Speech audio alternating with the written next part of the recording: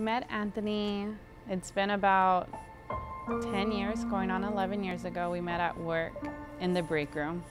There was these two large buildings that kept us separated, and there was one little break room that the servers got to share. And so one day I was in the break room and I couldn't find my phone. I'm like, where's my phone at? And he just so happened to be in our 5'5" break room. He said, would you like to borrow my phone? And I said, sure. Found my phone, and basically when he walked out of the break room, he's like, he peeked his head right back in. I asked her, since she had my number now, if I could just give her a call, and it just went from there. That's where it all took off from there. I just wanted to give her the wedding of her dreams. She's an amazing person, and an even better mom. She's my best friend. I can't imagine living life without her.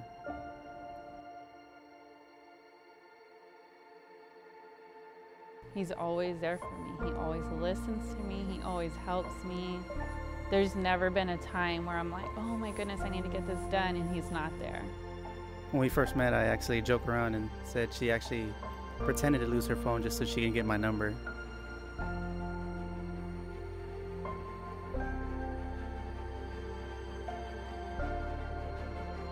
I just can't wait for her to be officially my wife. Finally, I get to have his last name, and I'm so excited to carry that on.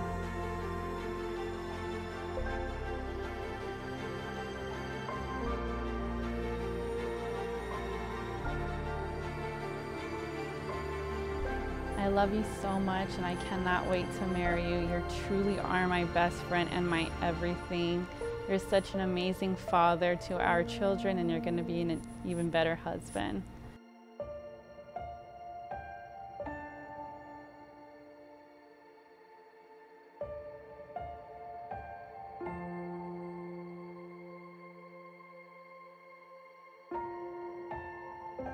I honestly believe that April is my soulmate.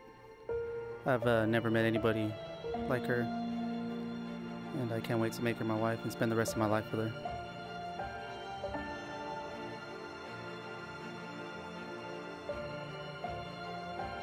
I love you, Anthony Castillo.